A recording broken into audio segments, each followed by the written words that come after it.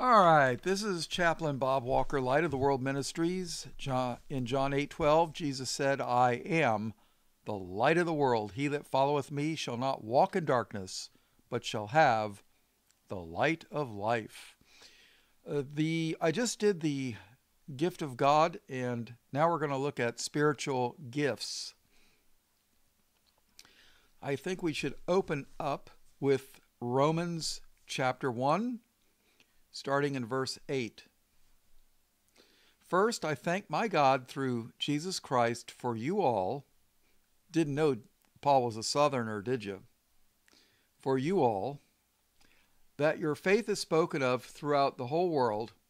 For God is my witness, whom I serve with my spirit in the gospel of his Son, that without ceasing I make mention of you always in my prayers. Make a request if by any means now at length I might have a prosperous journey by the will of God to come to you. For I long to see you, that I may impart unto you some spiritual gift. For I long to see you, that I may impart unto you some spiritual gift, to the end ye may be established. That is, that I may be comforted together with you by the mutual faith, both of you and me. Now I would not have you ignorant, brethren, that oftentimes I purposed to come unto you, but was let hitherto, that I might have some fruit among you also, even as among other Gentiles. I am debtor both to the Greeks and to the barbarians, both to the wise and to the unwise. In Romans chapter 2 and verse 4, well, let's take a look. I guess we should read the Romans 2, starting 1. Therefore thou art inexcusable, O man, whosoever thou art that judgest. For wherein thou judgest another, thou condemnest thyself. For thou that judgest dost the same things. But we are sure that the judgment of God is according to truth against them which commit such things. And thinkest thou this, O man, that judgest them which do such things, and doest the same, that thou shalt escape the judgment of God? Or despisest thou the riches of his goodness and forbearance and long suffering, not knowing that the goodness of God leadeth thee to repentance? Did you know it's the goodness of God leads people to repentance? Did you know that? It does.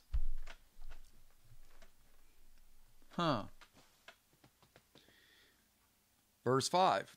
But after thy hardness and impenitent heart treasures up unto thyself wrath against the day of wrath and revelation of the righteous judgment of God, who will render to every man according to his deeds. And that is scary, people.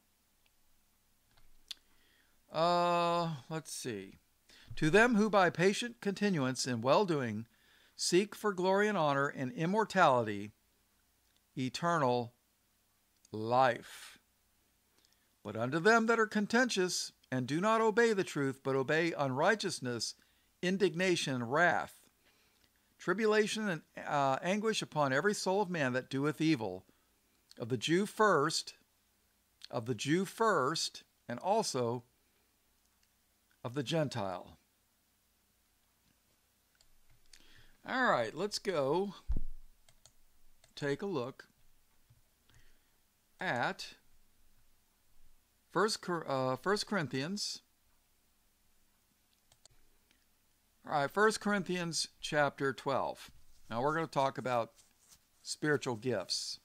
Well, let's check something else out first. In the book of Hebrews, chapter 11 and verse 1, now faith is the substance of things hoped for, the evidence of things not seen. Faith is a substance? Huh. Now, faith is the substance of things hoped for. Hope for what? Eternal life. The evidence of things not seen. You can't see eternal life, right? So, faith is a substance of things hoped for. So, all right, let's go back to 1 Corinthians chapter 12, verse 1. Now, concerning spiritual gifts, brethren, I would not have you ignorant.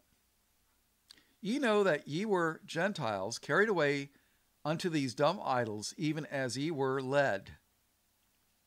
Now, Corinth was a city in Greece.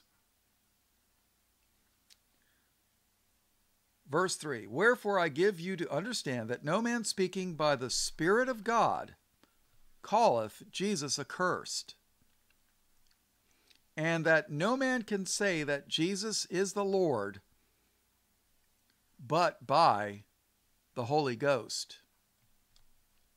Now there are diversities of gifts, but the same Spirit. And what does diverse means? It means different. They're always pushing diversity for the white nations. Well, yeah, we got to have everybody in white nations. We got to have diversity. That's what they tell us. But they're not talking about diversity of people here. They're talking about diversities of gifts, different types of gifts, but the same Spirit. There are differences of administrations, but the same Lord. Now, when you go to a school, you got a principal, and then you got a teacher, teachers in charge of the classroom, principals in charge of the school, different administrations, but, it's just different levels. And there are differences of administrations, but the same Lord. And there are diversities of operations, but it is the same God which worketh all in all. But the manifestation of the Spirit is given to every man to profit withal. For to one is given by the Spirit the word of wisdom, to another the word of knowledge by the same Spirit, to another faith by the same Spirit. Do you know didn't we just read that faith is the substance of things hoped for? Things not seen? We have faith because of the Spirit. To another faith by the same Spirit. To another the gifts of healing by the same Spirit. To another the working of miracles. To another prophecy. To another discerning of spirits. To another divers kinds of tongues. To another the interpretation of tongues. But all these worketh that one and the selfsame Spirit, dividing to every man severally as he will. For as the body is one, and hath many members, and all the members of that one body, being many, are one body, so also is Christ. Now remember, you have 10 fingers, you have 10 toes, you got a foot, you got a leg, you got arms, you got eyes, ears, a mouth. They're all part of one body, but they all have different functions. You want to walk on the ground with your legs and feet.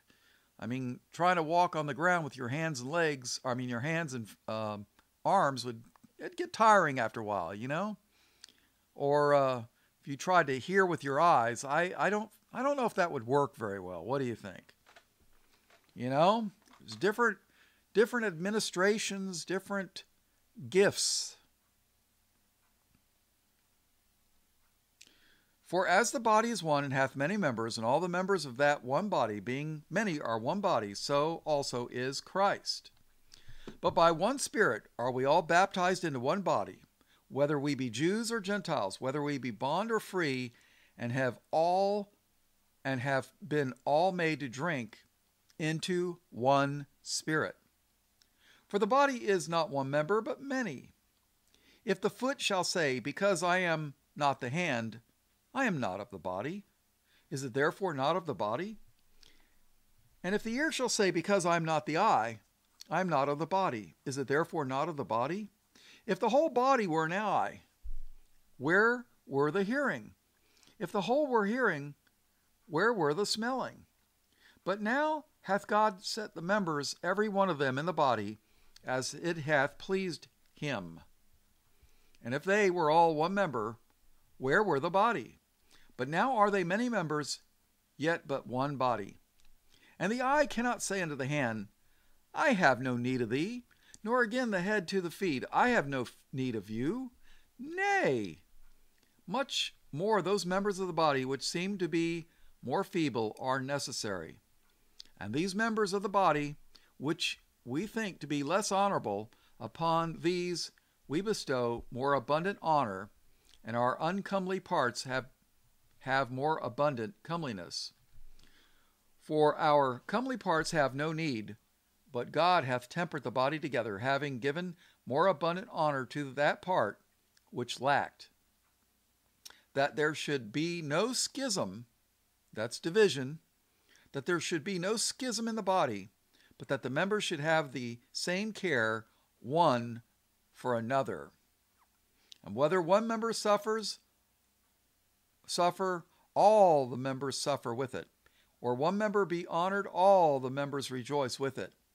Now ye are the body of Christ, and members in particular, and God hath set some in the church. First, apostles. You know, if you looked at the gifts of God video I did, the foundation of the New Jerusalem is going to be the apostles. First, apostles. Secondarily, prophets. Thirdly, teachers. And that's what I think my gift is, teacher. I'm not an apostle, not a prophet, teacher. So I'm somewhere in the middle, I guess. After that, miracles. Then gifts of healing, helps, governments, diversities of tongues. Are all apostles? Are all prophets? Are all teachers? Are all workers of miracles? Have all the gifts of healing? Do all speak in tongues? Do all interpret? But covet earnestly the best gifts. And yet show I unto you a more excellent way. Did you know that tongues was at the back end of the list? And what do Pentecostals want? Oh, I want to speak in tongues. Blah, blah, blah, blah, blah, blah, blah. Boy, I've been to those churches.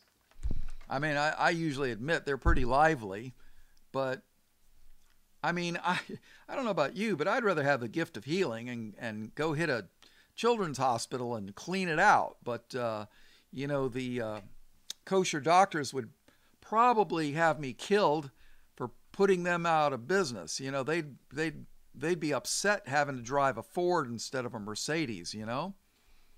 But what can I tell you? All right, let's go to chapter 14. 1 Corinthians 14, verse 1. Follow after charity. Now, that's an interesting word in the Greek. That's charity. Sometimes the King James translators use the word charity. Other times they translated it as love. Now, let me tell you something, people. If you've got love, you're going to have charity. And if you have charity, you have love. I mean, you know, you see somebody out in the cold and they don't have any warm clothing and you give them some warm clothes. You do that out of love. Follow after charity and desire spiritual gifts, but rather that ye may prophesy. For he that speaketh in an unknown tongue speaketh not unto men, but unto God, for no man understandeth him.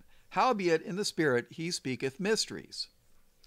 But he that prophesieth speaketh unto men to edification and exhortation and comfort.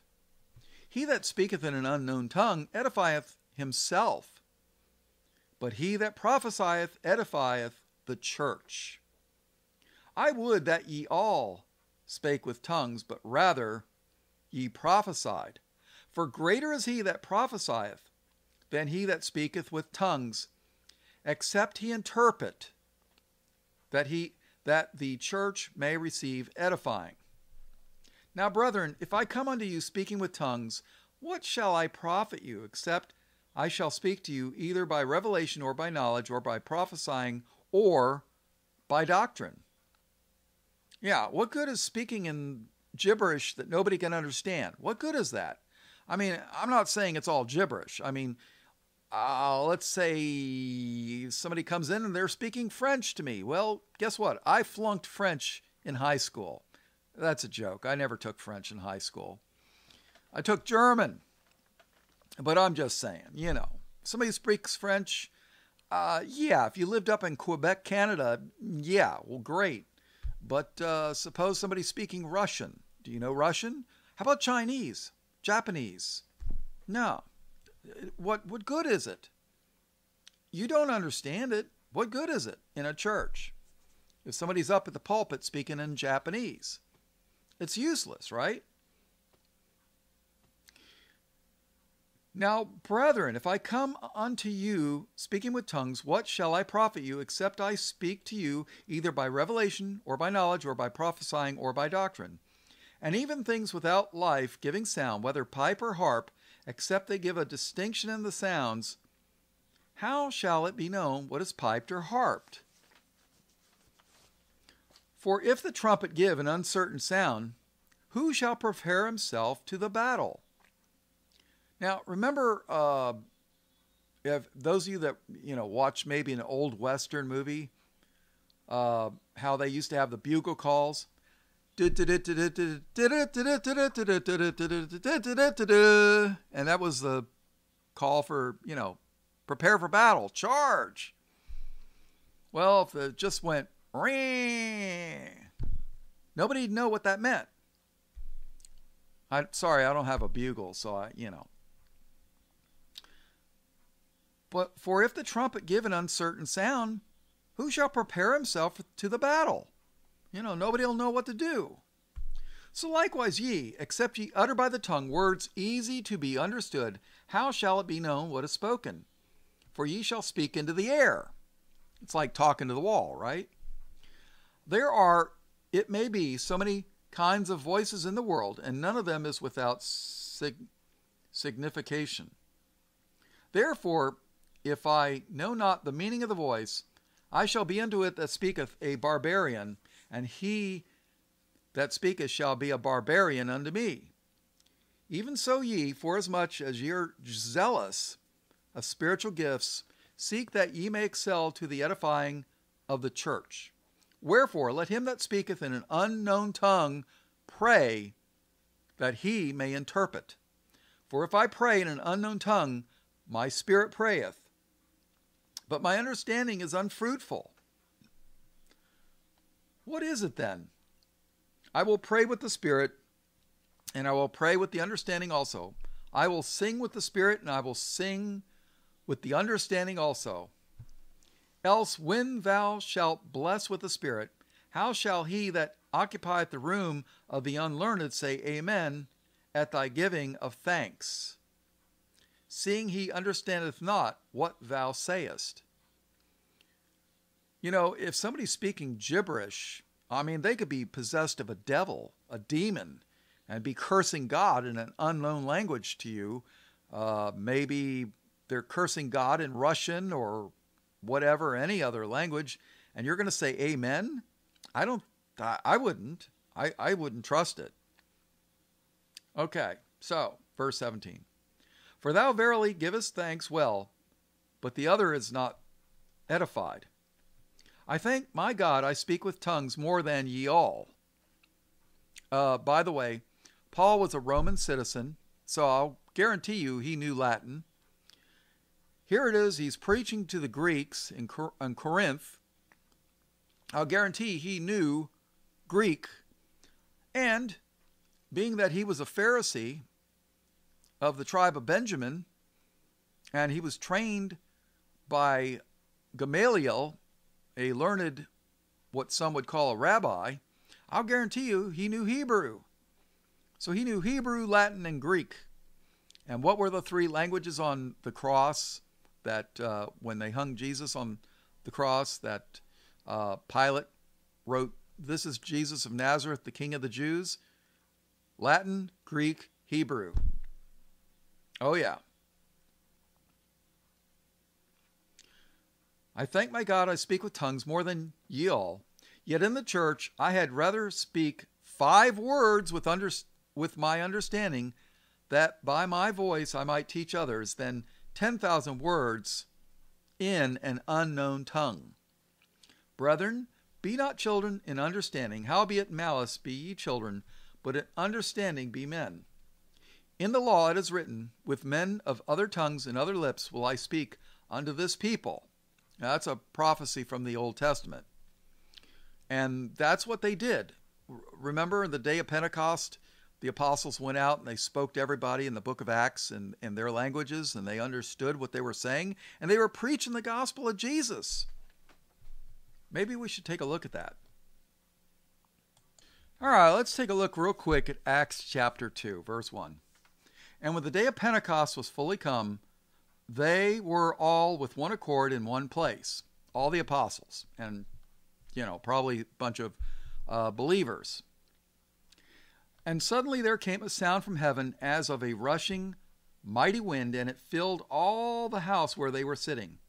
And there appeared unto them cloven tongues like as of a fire, and it sat upon each of them.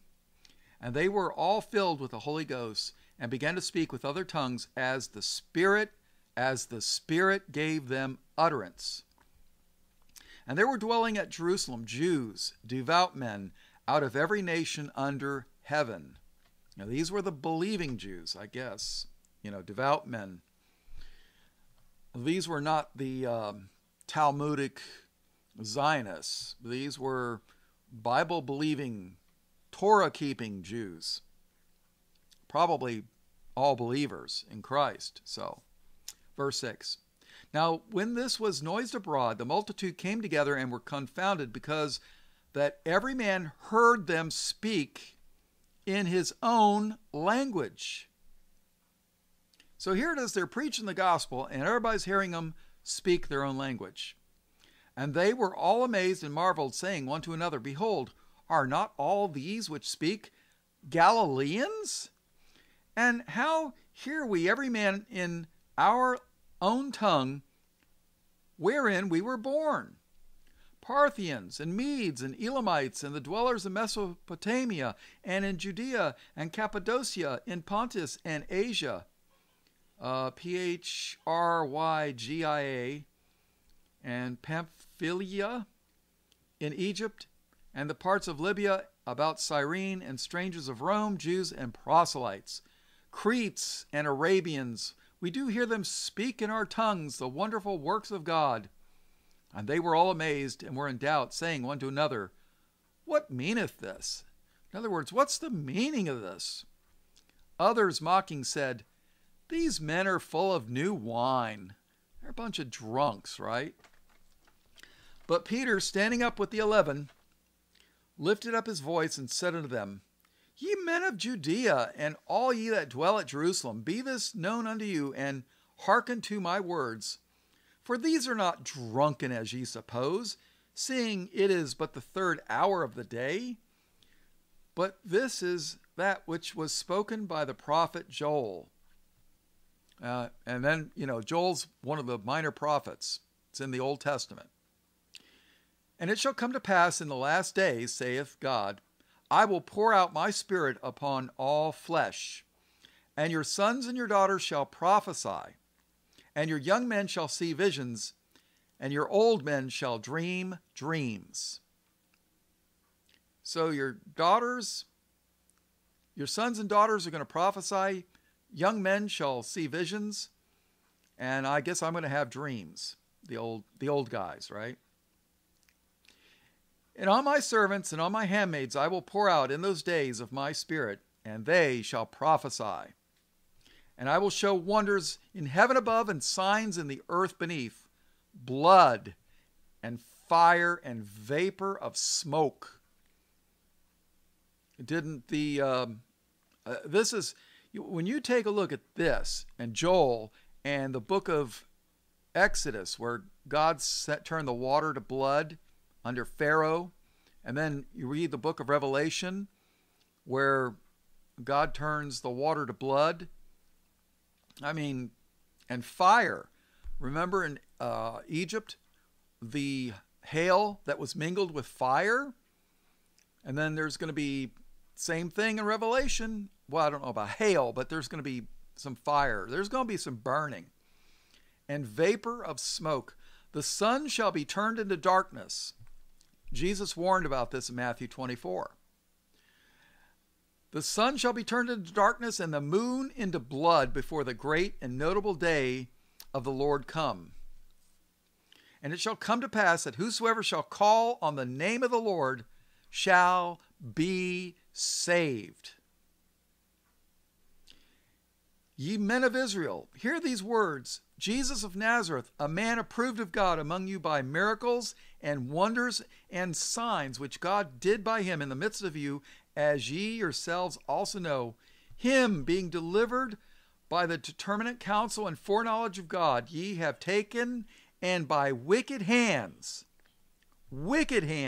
have crucified and slain, whom God hath raised up, having loosed the pains of death, because it was not possible that he should be holden of it. For David speaketh concerning him, I foresaw the Lord always before my face, for he is on my right hand, that I should not be moved. Therefore did my heart rejoice, and my tongue was glad. Moreover also my flesh shall rest in hope, because thou wilt not leave my soul in hell, neither wilt thou suffer thine Holy One to see corruption. You know, people, Christ went to hell for 3 days and 3 nights. I did a Bible study on it if you're interested. And what was he doing? Well, guess what? Read Abraham's bosom.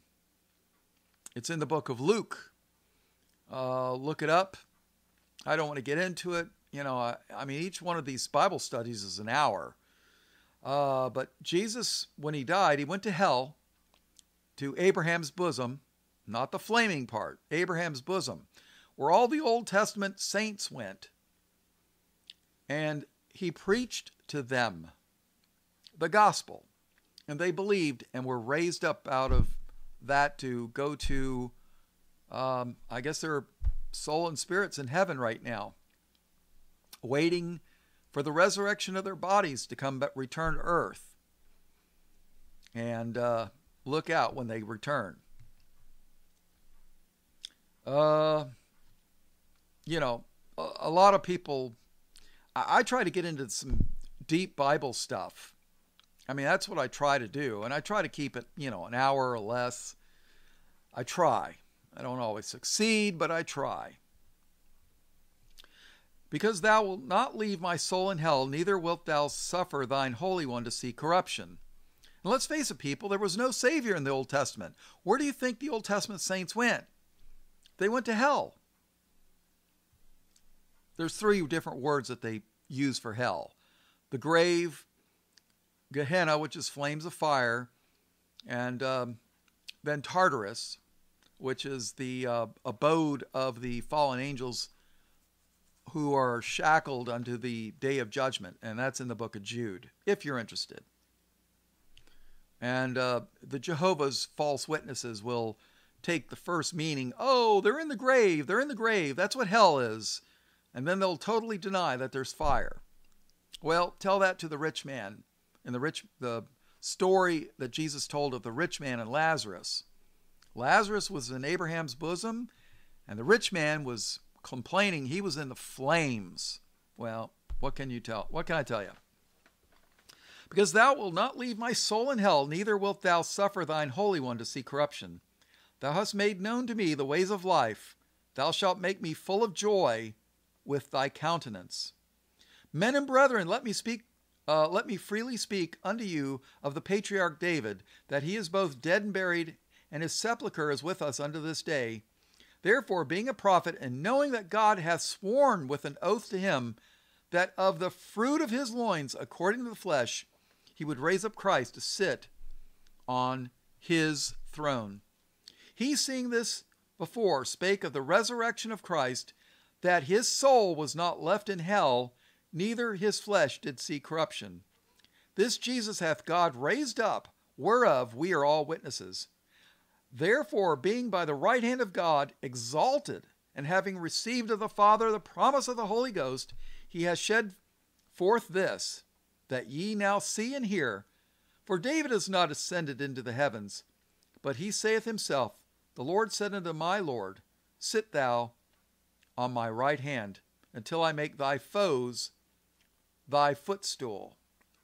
Therefore let all the house of Israel know assuredly that God hath made that same Jesus, whom ye have crucified, both Lord and Christ. Now when they heard this, they were pricked in their hearts, and said unto Peter and to the rest of the apostles, Men and brethren, what shall we do? Then Peter said unto them, Repent. Now these are people that believe in God, but not necessarily believed in Jesus. Peter said unto them, Repent. Repent of what? Their unbelief? I don't think so. I think he was telling them to repent of the wickedness. Repent and be baptized, every one of you, in the name of Jesus Christ, for the remission of sins. That's what they're repenting of, their sins. And ye shall receive the gift of the Holy Ghost. For the promises unto you and to your children, and to all that are afar off, even as many as the Lord our God shall call. And ye shall receive the gift of the Holy Ghost, people. Verse 40. And with many other words did he testify and exhort, saying, Save yourselves from this untoward generation. Then they that gladly received his word were baptized in the same day. There were added unto them about 3,000 souls. And they continued steadfastly in the apostles' doctrine and fellowship, and in breaking of bread and in prayers. And fear came upon every soul, and many wonders and signs were done by the apostles. And all that believed were together, and had all things common. And sold their possessions of good, and parted them to all men, as every man had need. Now that is true communism. And they, continuing daily with one accord in the temple, and breaking bread from house to house, did eat their meat with gladness and singleness of heart, praising God and having favor with all the people. And the Lord added to the church daily such as should be saved. All right, let's go back to 1 Corinthians 14. Verse 22. Wherefore tongues are for a sign, not to them. Oh, wait a minute. Maybe I should go back.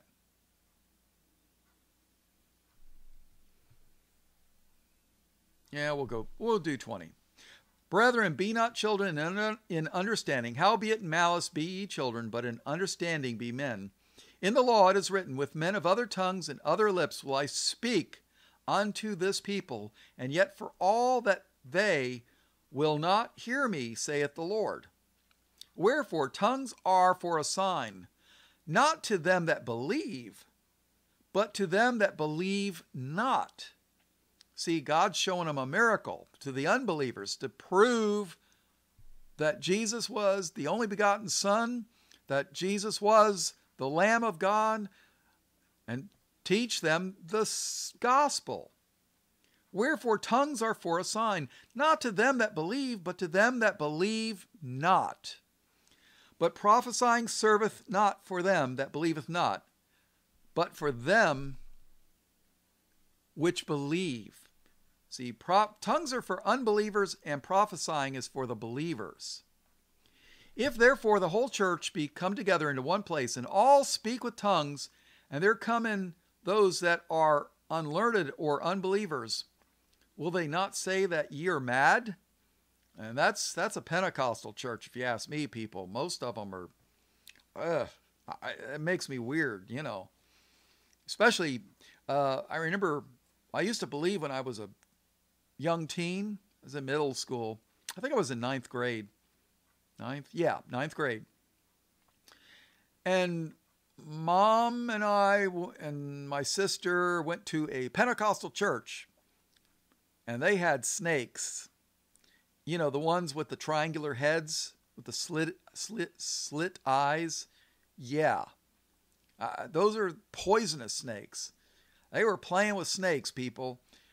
We walked in the door, took a look around, saw that, looked at each other, and kind of decided we're on the wrong place.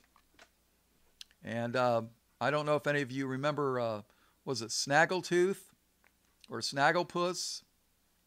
You know, where it said, "All right already, exit, stage left." And that's what we did. We made an exit, stage left.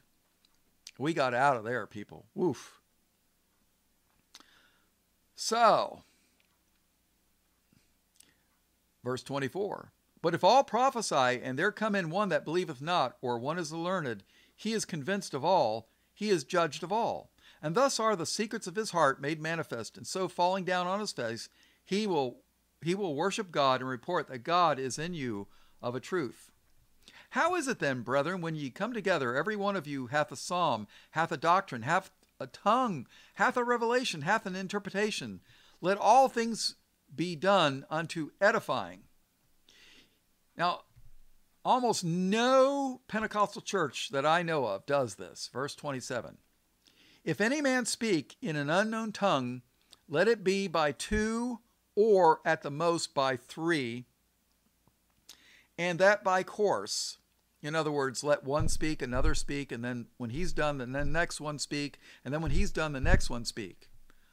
2 or 3 at the most, okay? "And that by course, and let one interpret." There has to be an interpreter. "But if there be no interpreter, let him keep silence in the church, and let him speak to himself and to God."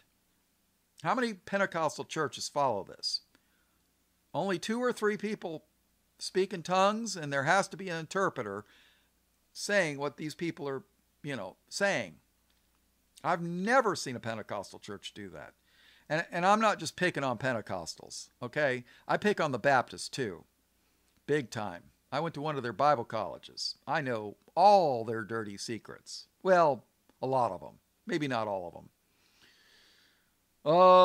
Verse 29. "Let the prophet speak 2 or 3, and let the other judge. If anything be revealed to another that sitteth by, let the first hold his peace. For ye may all prophesy one by one, that all may learn, and all may be comforted.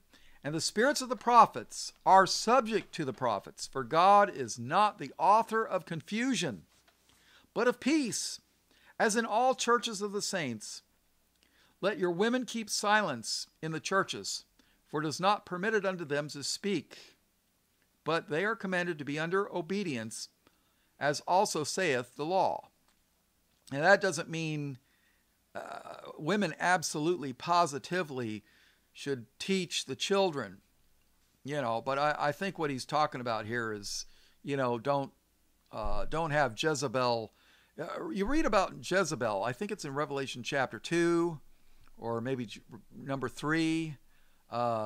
She was leading the church, seducing everybody, having the men sleep with her. She was seducing them physically and spiritually. And just remember something, people. It was Eve that was deceived in the garden, not Adam. Although he was just as guilty. But Timothy was taught by his mother and grandmother. Remember that. And Timothy was a young pastor. Paul taught Timothy some things, but I'll guarantee his mother and grandmother taught him more than Paul did. Maybe I'm wrong. I don't know. But Paul didn't want women leading the church. Okay, that's what he means here. And that women absolutely have a very important ministry. Look at Deborah in the Old Testament. She was a prophetess and a judge. She was the leader. Matter of fact, when the general of the army was supposed to go out and fight, he wouldn't go without her. He says, well, if you go with me, I'll go out and fight. But if you won't go with me, I'm not leaving. I guess he wanted her to hold his hand in the battle. Now, and let me tell you something, people.